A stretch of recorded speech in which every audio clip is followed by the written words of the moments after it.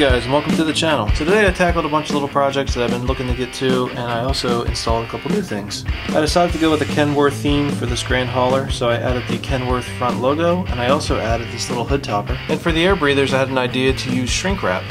So what I did was, the tubes that run into the hood, I wrapped just with regular electrical shrink wrap. And I think it adds to the look of the truck. I think it adds some scale detail. Added a couple stickers to the side just to add a little touch to the truck. Not sure if I like them or not, but something I'm trying out. And going with the Kenworth theme, I added some Kenworth mud flaps. And I do have some more upgrades coming for this grand hauler, so I will show you once I get them. Another little project I had was on my Subaru Rally. With this high torque servo, the stock horn was just not working out too well, so I was looking for a solution. And I had an axial 25 tooth servo horn on hand. Aluminum. Now the car turns real good. With the plastic, it was causing the wheels to kind of get stuck. With the aluminum horn, everything's nice and smooth. And without taking everything apart, I did change the receiver. I put in a Spectrum 310 as opposed to the 6-channel receiver that was in there. And last but not least, I started to upgrade my Rustler. Just like every car I get, I can't leave them alone, and after the first run, there were some things I wanted to do to this.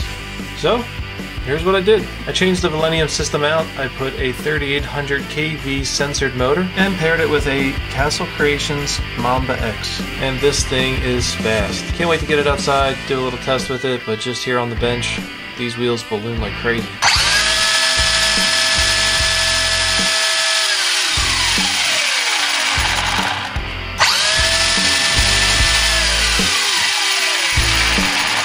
I did order a RPM. It's a little bracket that holds in the Mamba X. Waiting for that to come. That should be here in a few days. Once that comes, that'll be the permanent solution to keep this ESC down. But right now, I just kind of have it thrown in there. So until that bracket comes, I'm not really going to get this out to try it out, but that bracket will be in soon enough. Gotta love Amazon Prime. And that about does it. That shows you what I did on this rainy day. So if you like what you saw, please click that like button.